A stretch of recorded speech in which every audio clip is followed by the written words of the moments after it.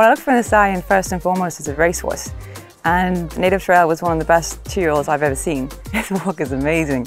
I mean, they were saying when he raced, he had an amazing stride pattern, and that's not something you always see when you see them walk. He just stretches out. It's really, really impressive. He's got amazing bone. He's very correct.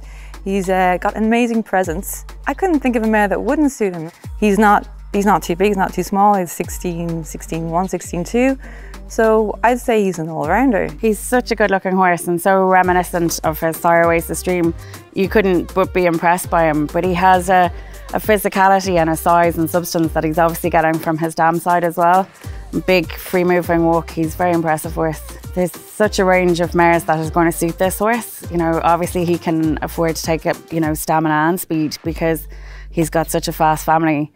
And Oasis Dream has worked with so many different crosses, and there's so many obvious crosses within his pedigree, given that he's closely related to Fair Eva by Franca, and you know there's so many other crosses. He's related to Calyx, who's by Kingman. So when you come from a pedigree like that, you can't but expect that there's going to be a lot of other good crosses coming up in it as well.